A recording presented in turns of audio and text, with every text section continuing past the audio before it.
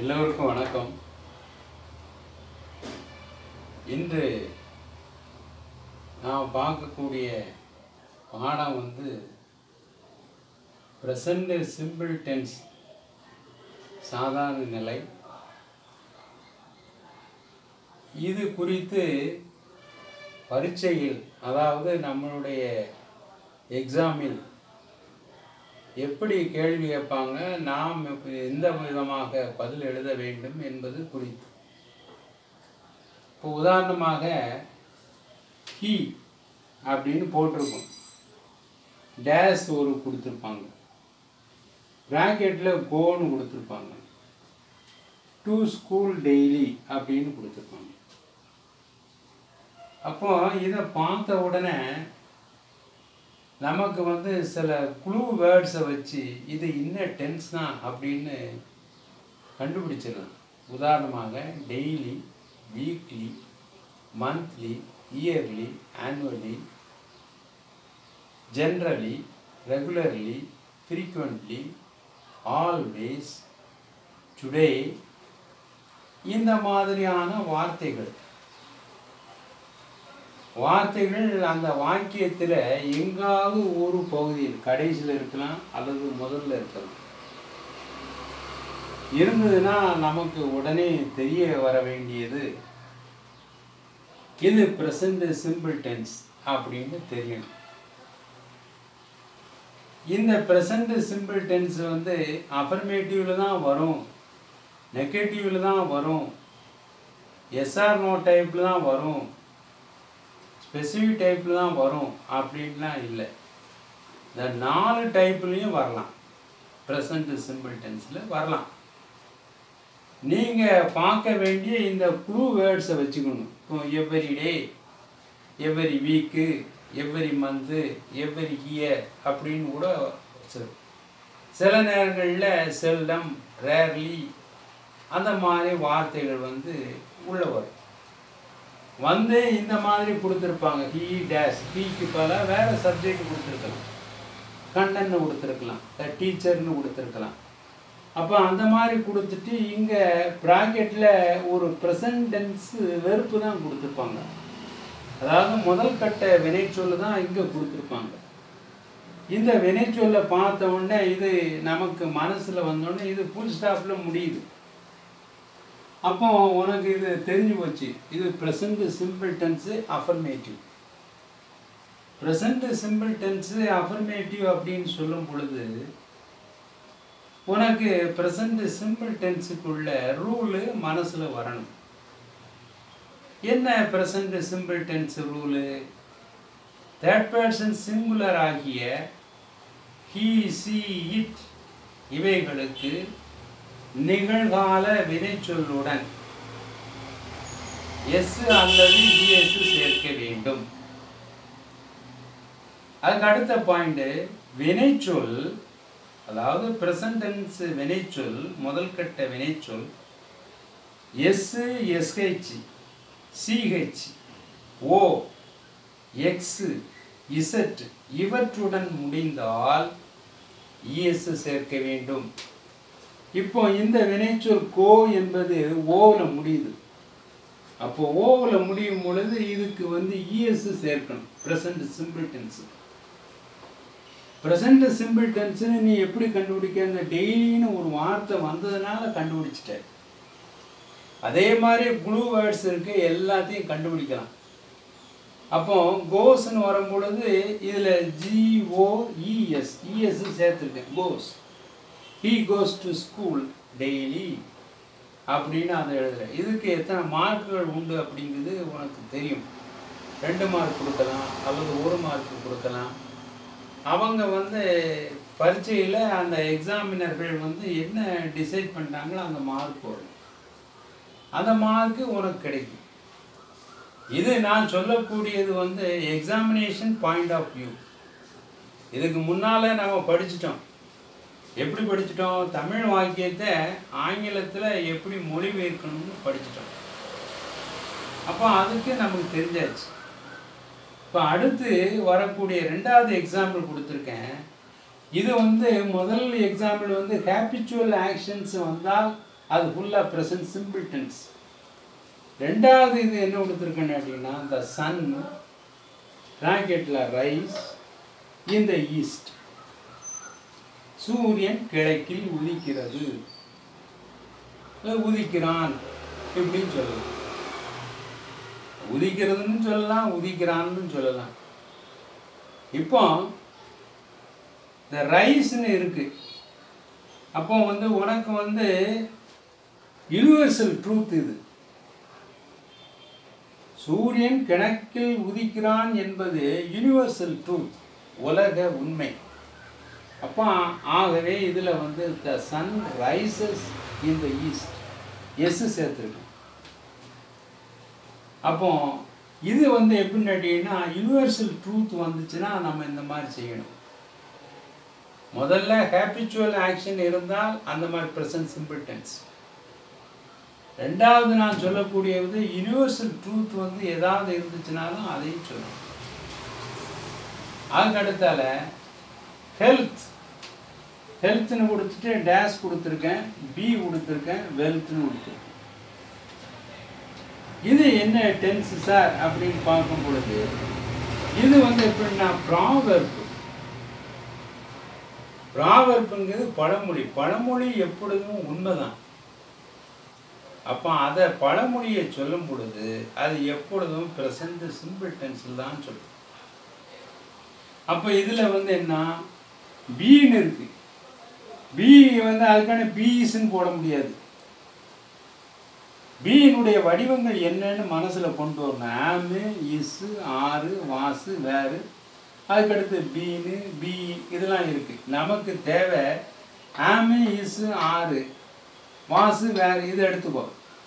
இதை எடுக்கும் பொழுது ஹெல்த்து ப்ரெசண்ட் சிம்பிள் டென்ஸில் கொண்டு வரணும் அப்படின்னு சொன்னால், இதுக்கு ப்ரெசண்ட்டு ஹெல்த்துங்கிறது இட்டு வகையை சார்ந்தது, அதனால் இது இஸ்ஸுன்னு வரணும். அப்போ health is wealth, health is wealth. அது எப்படி நம்ம இது சின்ன வகுப்புலேயே படிச்சிருக்கோம். ஆரோக்கியம் தான் நமக்கு மிகப்பெரிய ஒரு சொத்து. ஆரோக்கியமே நமக்கு மிகப்பெரிய ஒரு சொத்து. அப்போ ஆரோக்கியம்தான் நமக்கு மிகப்பெரிய சொத்துங்கிறதுனால இருக்கிறது ப்ரெசன்ட் சிம்பிள் டென்ஸ் இஸ். அதில் போய் ஆமை போடக்கூடாது, ஆரை போடக்கூடாது, வாசை போடக்கூடாது, வேற போடக்கூடாது. ஆனால் இங்கே அவன் கொடுக்கறது பி தான் கொடுப்பான்.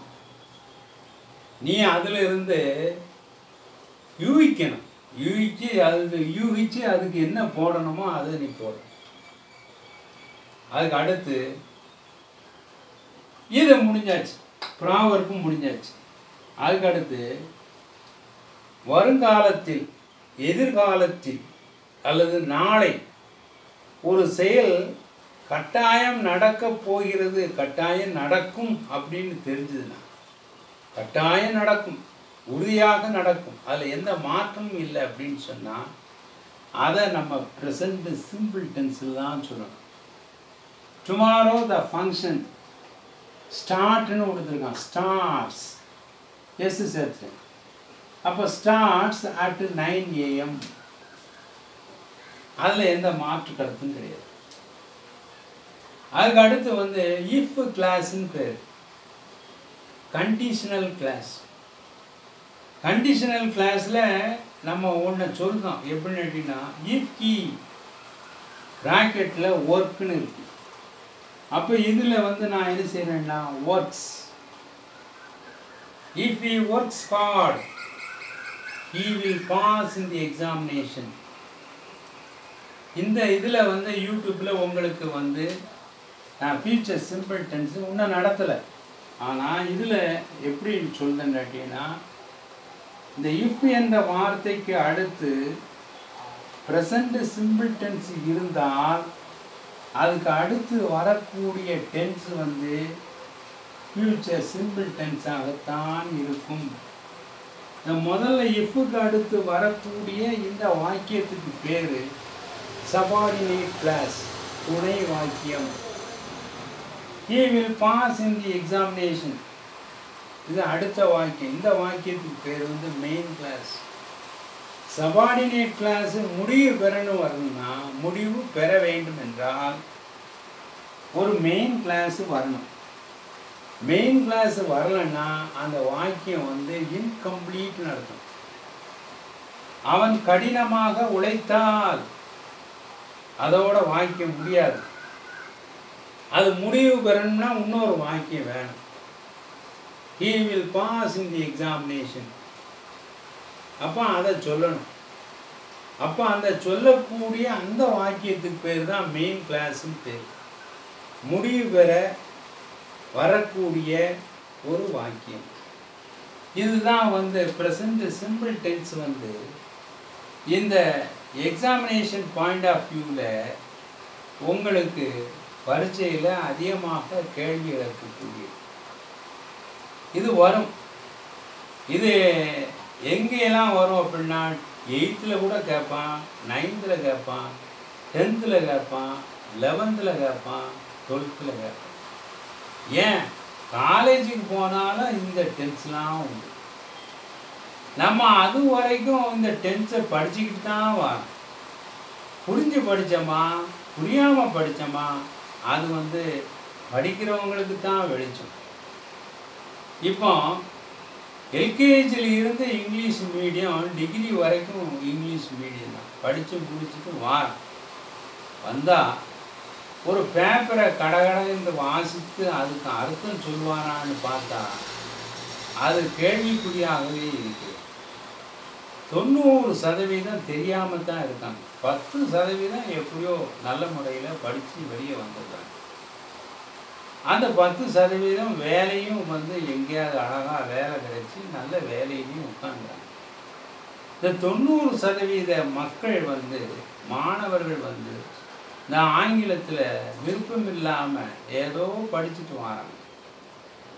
அந்த ஆங்கிலம்தான் வந்து உலக மொழி என்பது எல்லாத்துக்கும் ஒரு தெரிஞ்ச விஷயம்.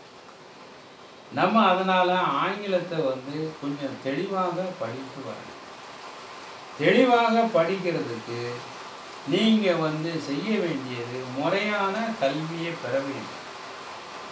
இந்த முறையான ஆங்கில கல்வியை பெறணும்னு சொன்னால் எங்களுடைய அகாடமி ராயல் அகாடமி கடையநல்லூர் பக்கத்தில் கிருஷ்ணாபுரத்தில் இருக்கின்ற ஒரு அகாடமி.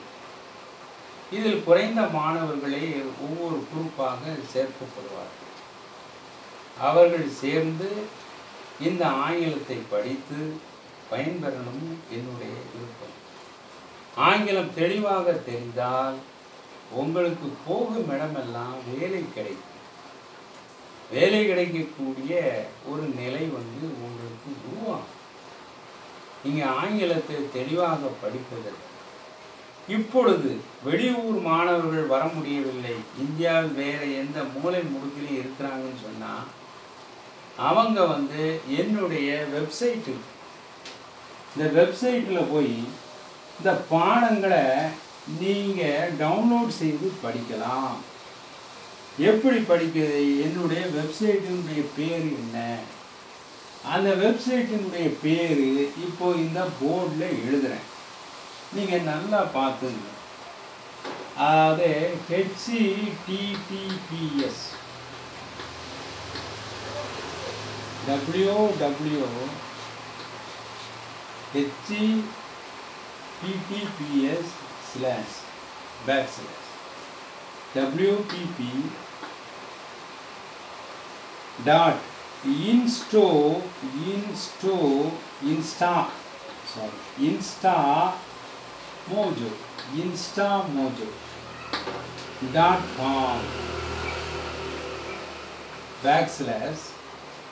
instamojo.com/royal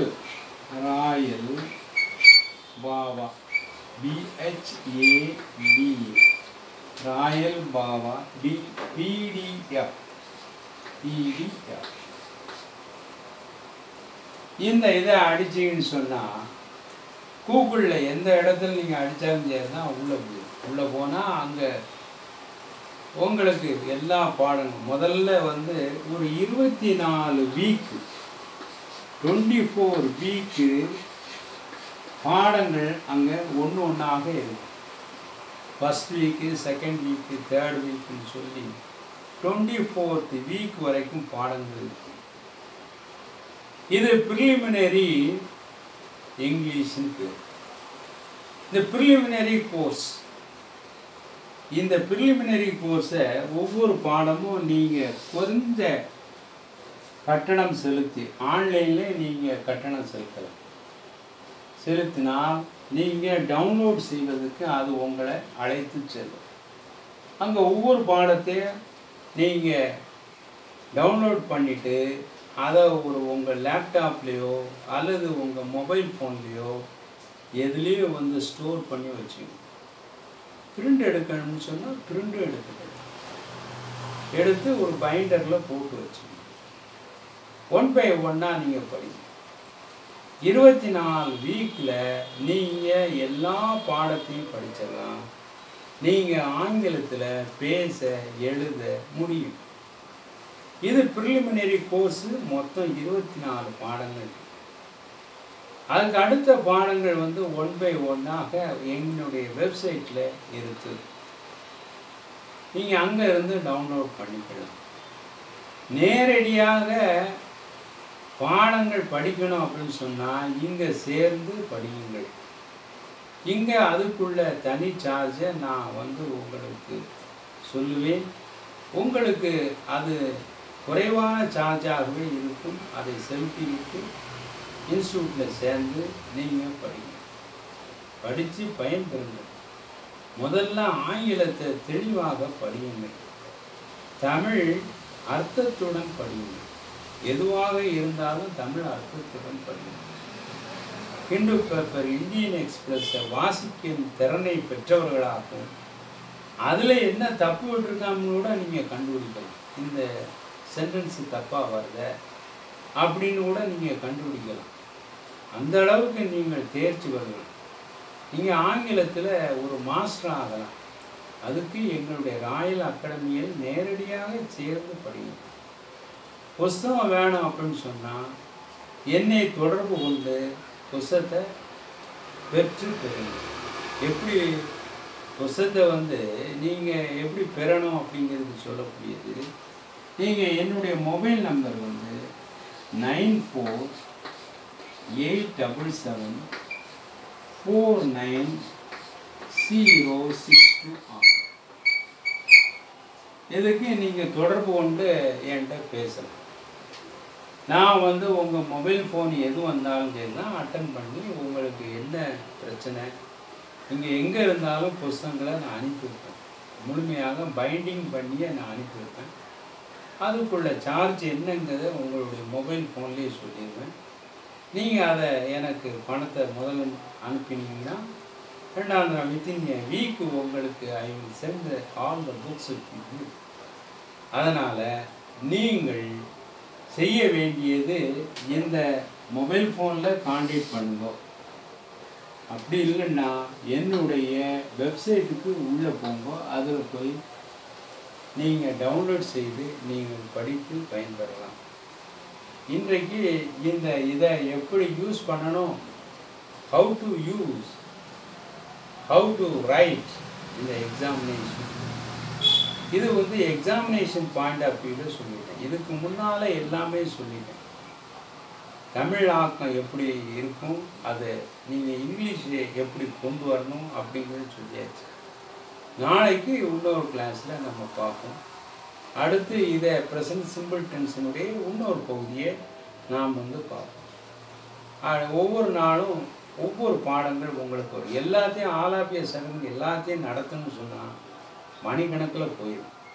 இது உங்களுக்கு 10 நிமிஷமோ 15 நிமிஷமோ உங்களுக்கு ஓய்வு நேரத்தில் படித்து பயன்படுத்தும். வணக்கம்.